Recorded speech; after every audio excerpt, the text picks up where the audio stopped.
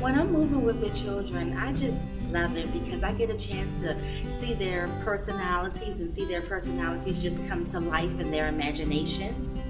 Movement is important in early learning because it stimulates the children's brain. As an early childhood educator, I incorporate movement throughout the day. Throughout the day, we play games, we play Simon Says, we play musical chairs. Movement can look like a lot of different things in early learning. Simply the children just getting up, listening to their favorite song, dancing, playing a game, or even just getting up, moving their bodies.